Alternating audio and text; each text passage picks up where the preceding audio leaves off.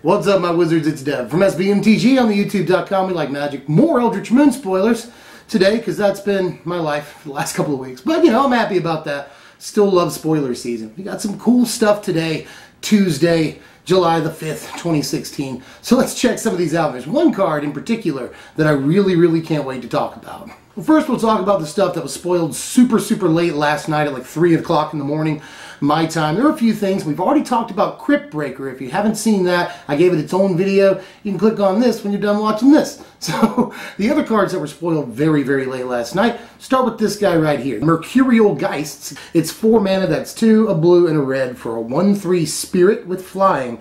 And it has, whenever you cast an instant or sorcery spell, Mercurial Geist gets +3/+0 until end of turn. Well, obviously this is meant for draft, mostly, you know, the Limited Madness deck probably wants this, but there's cool things we can do with this in standard and budget decks. Definitely. I love creatures like this, you know, Nivix Cyclops is always a fun one. So I like this, and there's always the possibility of, you know, turn 4 this, turn 5 Uncaged Fury and deal at least 10 damage, barring any other pump spells you play. As a matter of fact, if you played Teamer, you could play like, or you don't even have to play Teamer, you could play, what is it, the Hedron thing, it's 2 mana, it taps for a colorless. You play that turn 2, this turn 3, turn 4 Uncaged Fury and like a Titan Strength, and that's like 22 damage. So you'd win the game on this turn 4. So, you know, card looks at least fun in budget builds. We'll probably try to make that happen, but it's definitely mostly just meant for limited play. And Eldrazi reared its ugly head today. We haven't seen one of those in a couple of days. It feels like, at least. But we got this guy last night. This is Lashweed Lurker. Hilarious name. The art is cool, though. He's 8 generic mana for a 5/4 Eldrazi Horror with a merge, 5 generic, a green, and a blue. That's 7. When you cast Lashweed Lurker, you may put target non-land permanent on top of its owner's library. Sacking a 3-drop for this on turn 4 actually seems like pretty good value. You get a big 5-power guy, and you get to do a really good tempo play. But, you know, I'm just not sure that's worth it, especially if you have to lose your 3-drop. You know, Emerge looks really good. I just wish every Emerge creature had Flash. That would be out of control. But I do like this guy in a lot of ways. I think he's fantastic in Limited, definitely. But looks at least decent. I'm just not sure he'll make Standard. Up next is Ride Down, a reprint from a fairly recent set, you know, and it's a classic. I won't even put the graphic up for it, just a story blocking creature, and anything that was attacking into it gains trample. So that's pretty much it. Just, you know, again, classic limited removal. It was very good the first time around in draft specifically, and, you know, sealed. So probably going to see it in that environment again, and again, nothing else. That's how it was the first time. I really don't see it being any different this time. There was one more card spoiled very late last night, but I'm going to leave it and talk about it last, actually. I'm going to save it, because that's the one I want to talk about for a while. Up next is Falcon Wrath Reaver. I'm not even going to put the graphic up for it either. It's just a 2-mana 2/2 that's a vampire. Relevant creature type, you'll probably play it as your 23rd creature in, you know, draft maybe. I don't know. It's just probably, I think we found it. This is the most boring card that we've seen during spoiler season so far, and I've already talked too long about it, so let's move on. You may have noticed the pattern that most of these are limited viable, but not very constructed worthy, you know. But this is maybe the most borderline standard playable thing that I've talked about today. This is Mourn Willow right here. It's a generic, a green and a black for a 3/2 plant skeleton with haste. And if Delirium is online, creatures with power 2 or less can't block the turn it enters the battlefield. So 3 mana, 3/2, decent, okay, I hate the 2 toughness, but it does have haste. They slap that on there, that makes it a little bit more playable. Stats are okay, and the Delirium ability may be what pulls it out of the sideboard. When I say pull it out of the sideboard, I mean against green-white tokens builds. It seems pretty decent against those builds before they've gotten all their anthems and +1/+1 counters up, you know. Just decent mid-game trick to try to break board stalls against them. That doesn't seem too bad at all out of the board, but again, I'm just not sure that this is going to see any standard play, but it is a pretty standout limited card. Alright, here's a card that's a little bit more standard playable, but it too is borderline, people are saying. Actually, I'm a big fan of this. Let's check it out. This is Mirrorwing Dragon right here. It's 5 mana, that's 3 and 2 red for a 4/5 dragon with flying. And whenever a player casts an instant or sorcery spell that targets only Mirrorwing Dragon, that player copies that spell for each other creature he or she controls that the spell could target. Each copy targets a different one of those creatures. Okay, so basically this works one of 3 main ways. If they try to cast removal that targets it, say Ruinous Path, then they'll end up Ruinous Pathing their entire team of guys. That's awesome. It's really, really good. You could also, yourself, cast a pump spell on the dragon, and that pumps your entire team. That's really good too. The only downside is, if they cast, for whatever reason, a pump spell on your dragon, they'll also pump their entire team. So this is a double-edged sword, but pump effects are not very popular in Standard. What's the most common pump spell in Standard? Exactly. Titan Strength? Confront the Unknown? I don't know, but really it's not popular at all right now to play pump spells in Standard, and they're mostly played on a budget level or like tier 3, so that's not as of, you know, as a primary concern. Really, it's mostly that we can pump our whole team Zada style. That's crazy. And if they try to remove this, this is the most important part for constructed play. If they try to remove this with targeted removal, they will bust their whole team open, and that's not good. Although control decks are the decks that are going to play the majority of the removal in Standard, you know, like super removal heavy decks like Esper or Black-White Control. And they're not really going to care so much because they're not going to have any creatures most of the time on the battlefield when they cast their removal. So that's bad too for this card. I mean, there's a lot of things going for it and a lot of things going against it. Namely, the decks that pack all the removal are going to be decks that don't care that much about their creatures leaving the battlefield. Although tokens can't Declaration and Stone this if they've got their board up, because they'll end up Declarationing their entire team. So that would be really bad for them. So there are good situations for the card, I would say, but there's also decks it doesn't play very well against. So we'll see. I do think there's a case for, you know, mono red dragons again in the format. Avaricious Dragon has always seemed a little like clumsy in some ways. It just doesn't feel quite right. It's kind of awkward. And this could curve really well with Thunderbreak. You know, 4-turn Thunderbreak, next turn this, and then you've got a thing like, that's a pretty good combo, honestly, you know. Target one of my guys. Target one of my dudes, please.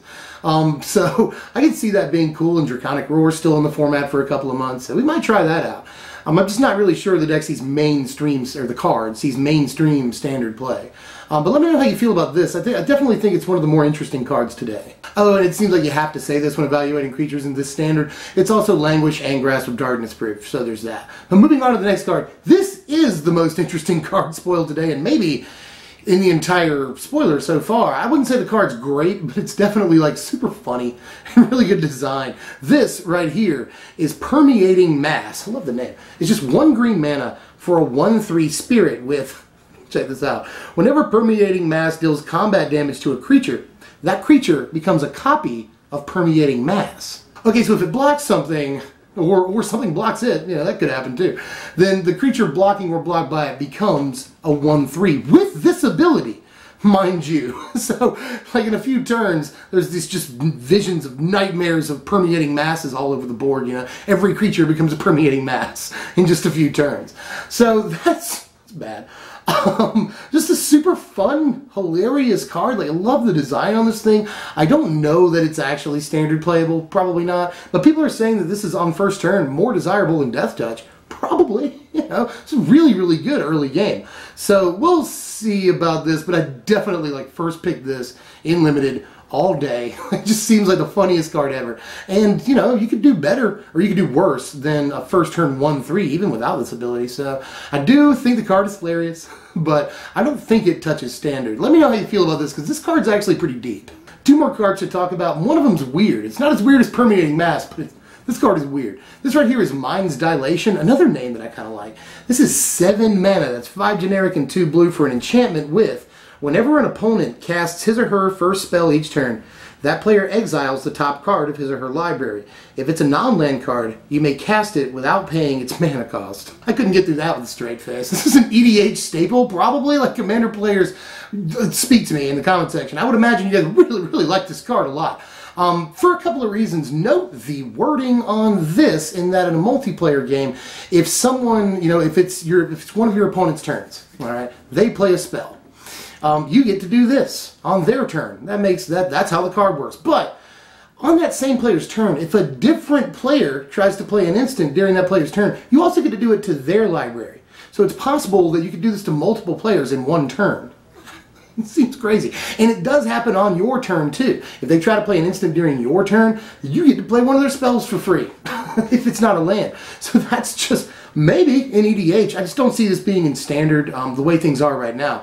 I don't see it happening. Even though ramp decks are a thing, I just don't like cards that cost this much and are dependent on your opponent's actions. I don't want your opponent to be able to control what this card does. I hate cards like that. So I don't think it touches actual competitive play, but Commander players probably really like this. But here's the last card I'll talk about today, and this is the one that I want to spend a little bit more time on. This is Grim Flayer right here. Look at that art. Even he's like, yes.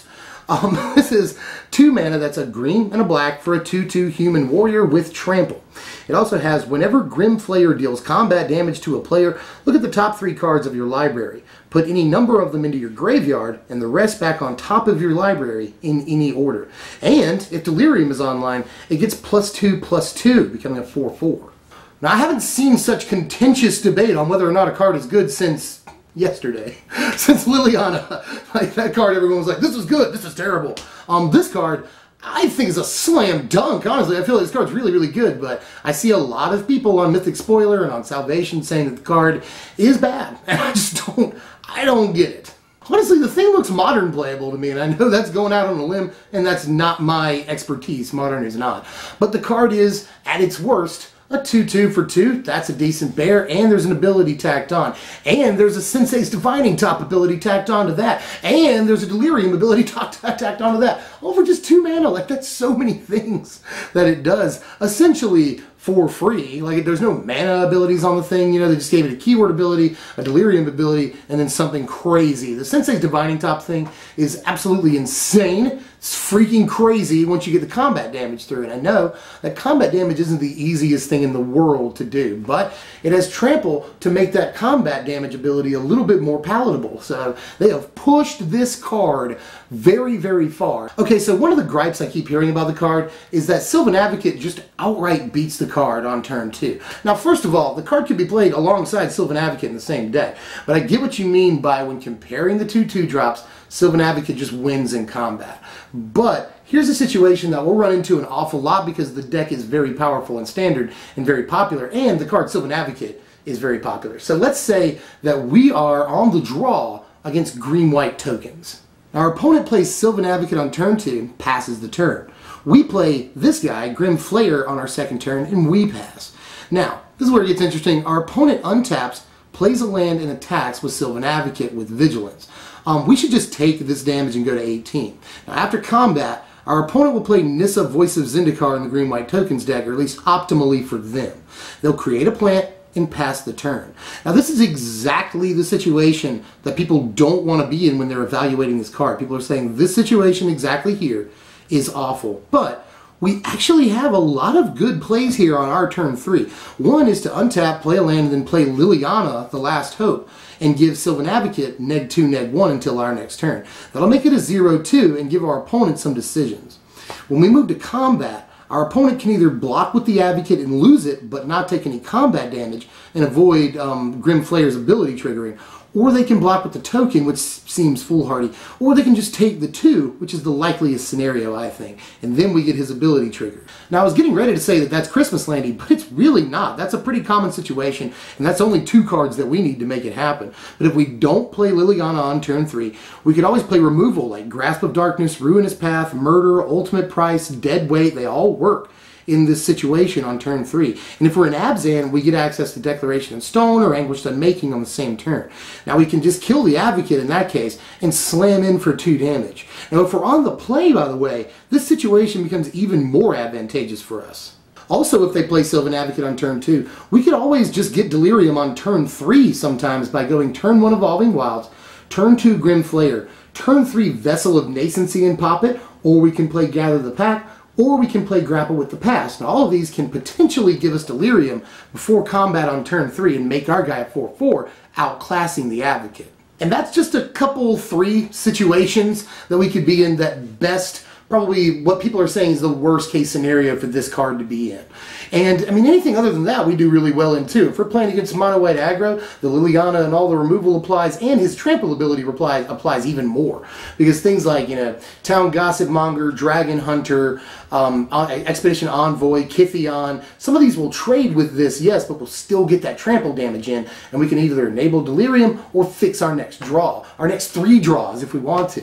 So just don't underestimate this card. Don't underestimate the Sensei's Divining Top ability on him, both for enabling Delirium and fixing your draws.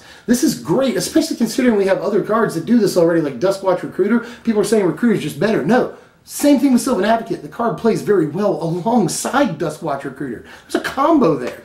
So I really, really, really like this card. If you cannot tell, and I do think it'll be a thing, but let me know, both naysayers and supporters, how you feel about this in the comments. If I've missed anything that makes it just awful, but I really don't see a potential 2-mana 4/4 with a Divining Top ability that also enables Delirium and has Trample just for 2 mana. The card is good. Sorry I yelled. I just think the card's really good and I'm super passionate about it. I want Delirium to be good and I think this card goes a long way. So again, let me know how you feel, but that's all the spoilers for today.